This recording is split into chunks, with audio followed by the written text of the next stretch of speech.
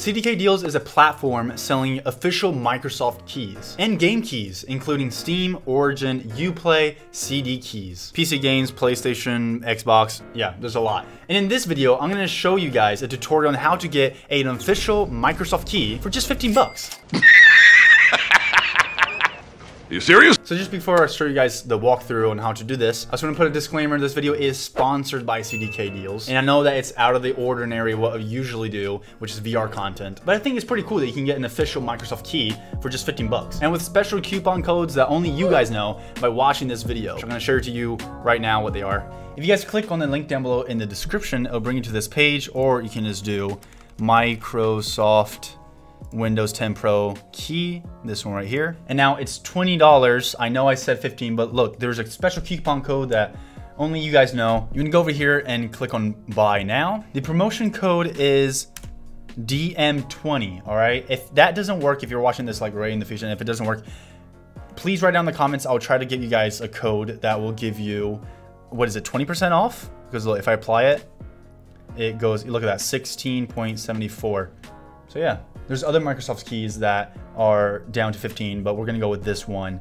We're gonna click on submit order.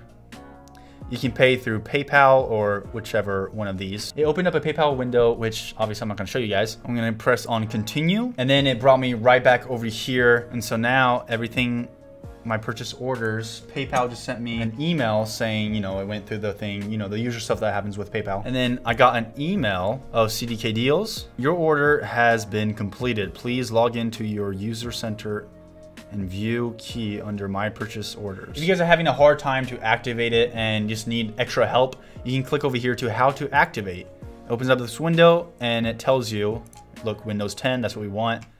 Here it is. And it kind of tells you everything step by step, and we're gonna be following this, or we can just watch this video. I'm gonna show it right here too. View keys and codes. If you're really having a hard time, you can contact the customer service or just do get key. What you want to do next, according to this little page I opened up earlier, you want to go over to the control panel, all right, and then click on right here. You want to click on this little arrow and then do all control panel items, and then you want to click on this arrow again and then go get onto system, and then you can either do activate Windows or change product key right here, and that's what we're gonna do.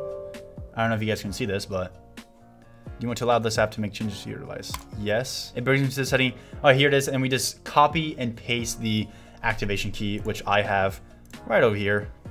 All right, paste it like that. Click on next. We're gonna activate it. A few minutes later. Oh, look at that.